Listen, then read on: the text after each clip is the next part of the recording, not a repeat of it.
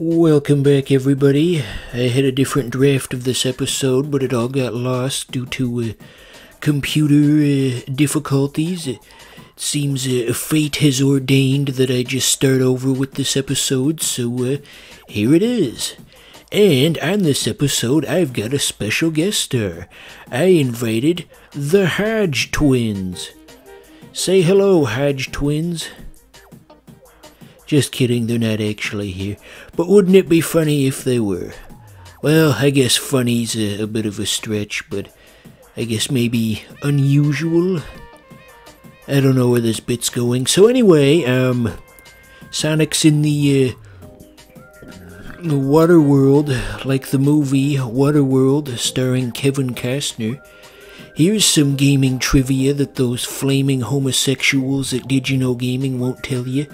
Now, the movie Waterworld came out around the same time as Sonic the Hedgehog 3, and there were plans to do a crossover, you see. They were going to have Kevin Costner be the boss of this world. But at the last minute, they decided to change it to Dr. Robotnik, because they thought that would fit the theme of the game better. Yeah, they won't tell you that on Did You Know Gaming, because it's completely and utterly false. But anyway, what else? You might have noticed that the music is a bit different. Hey, this isn't what it's supposed to sound like. I don't know what voice that was. Anyway, but the music got screwed up in this video, but only for the first 3 minutes. So I had to splice in something else. So anyway, here's a fun thought exercise related to Sonic. So, since we're looking at Sonic 3 here, and we never quite got a proper Sonic 4, I mean we did, but nobody counts that, but imagine for a second that we got an actual direct sequel to this game that came out on either the Genesis or the Saturn. Do you think they would have introduced a new animal buddy? Because, I mean, they introduced Tails in Sonic 2 and then Knuckles in Sonic 3. Surely they would have kept up that trend, don't you think? Who would it have been? Maybe it would have been like Jasper the Bonobo or something? If I was a real Let's Play channel with triple-digit followers, someone would probably make a Jasper the Bonobo fan art, but that's neither here nor there.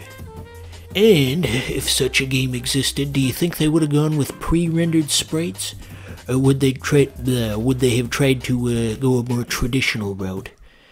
Personally, I think they would have gone the pre-rendered route and would have made something that looks like Donkey Kong Country, or that weird Brazilian Sonic game that came out for the Master System.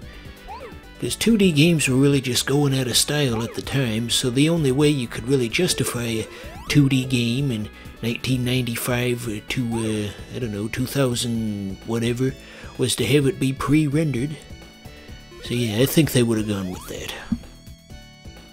So that Brazilian Sonic Master System game, Sonic Blast, is actually quite good. I mean, much more than you'd expect given the circumstances of how it was made. I mean, damn it. There was a part in the bonus stage where you were supposed to jump into the red, and then it would take you to a secret area, but obviously that wasn't the spot. So now we're not gonna get the Chaos Emerald. I've never actually gotten all the Chaos Emeralds in Sonic 3 before. I think that might be a fun project for someday. Well, fun in air quotes. I think it would be more frustrating than anything else. I mean, I ain't the completionist. So, with this boss, it reminds me of a different boss in Sonic 3 once where I got stuck. You're probably thinking, how do you get stuck on a Sonic boss of all things? It's such a simple game, but anyway, I made the mistake of trying to look up a walkthrough of a Sonic game, and that's how I discovered that one wackadoodle, what the hell's that guy's name?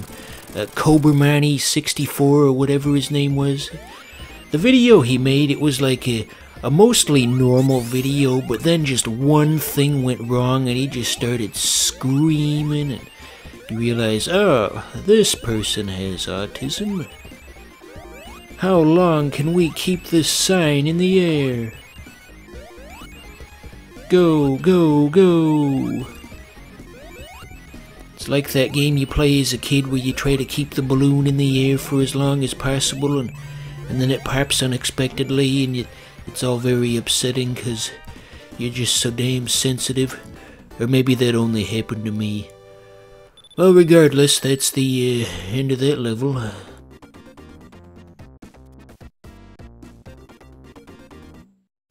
Don't mind me, just discreetly making a save state. I mean, can you blame me? For those of you who've played this game, you know that this level doesn't exactly fuck around. You gotta be fast as the blue blur himself. Sega was pretty crazy back then with the type of decisions they'd make. God, fuck all this traffic going by. Where the hell are you people even going? Every moment of every day. But anyway, Sega made all kinds of crazy decisions back in the day. You ever think about how objectively preposterous it is that they managed to get Michael Jackson to compose the music for this game?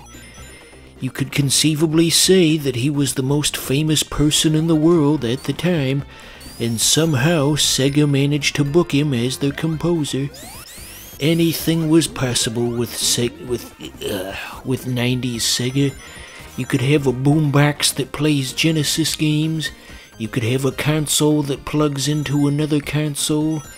You could buy military training software from the US military, and I guess that's kind of redundant, and reprogram it to make arcade games.